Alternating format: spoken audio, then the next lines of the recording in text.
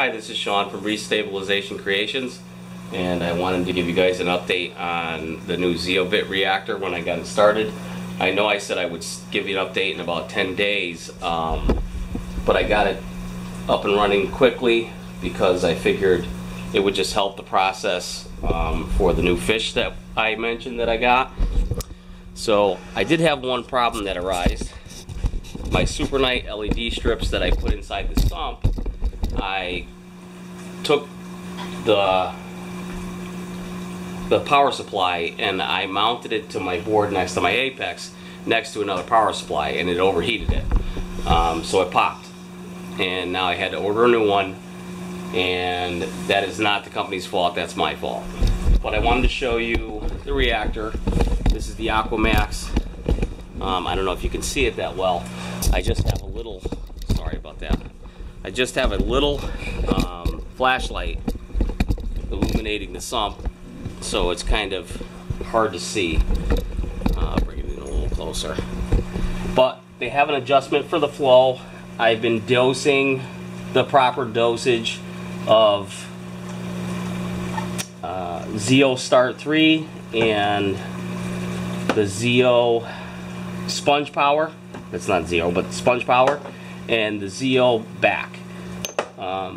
I dose twice a day. I looked at the zeovit online regimen for a 90-gallon tank, and this is the second day it's been running.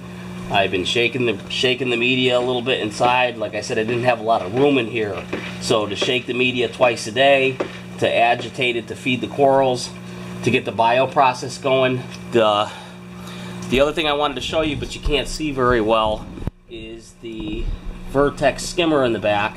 I finally got it dialed in. It's been 2 days and it's going right where it's supposed to be. I'm not getting any skim mate yet because there's no protein in the water. I only have one fish, and I've been feeding him very lightly, so there's probably no protein whatsoever.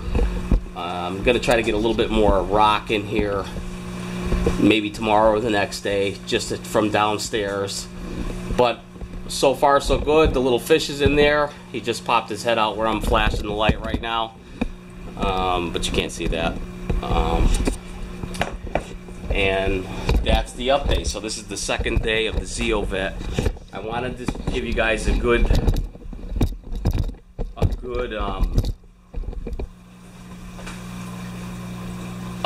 updates on the zeovit. The zeovit's going to take some time to get it adjusted. I'm new at zeovit.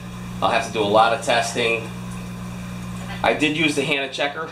I used the HANA checker for phosphate. I didn't like it. The way you have to open the packets and dump it in, it seems like you're not using all the powder. So I think I'm going to go back to the Red Sea test kits. I'll keep them, but I'm not going to use them. I'm going to go back to Red Sea. To me, it's a lot more precise. You can see exactly what you're adding to check the test. But I'm going to have to test a lot more for zeovit. Make sure the parameters, especially alkalinity, are right on. Also, the potassium. I was told potassium, you have to check that a lot. I have to get a potassium test kit. Obviously, I don't have any corals in here yet, so it doesn't make a difference. But in the next couple of weeks, probably by next weekend, so I'm counting down 7 days, I'll put a Montipora in here, and we'll see what happens. But I just wanted to give you the update before, even though you can't really see it, that I am starting the zeovit. Okay, so this is Reef Stabilization Creations, and I'm Sean, and I hope you enjoy the videos. Thank you.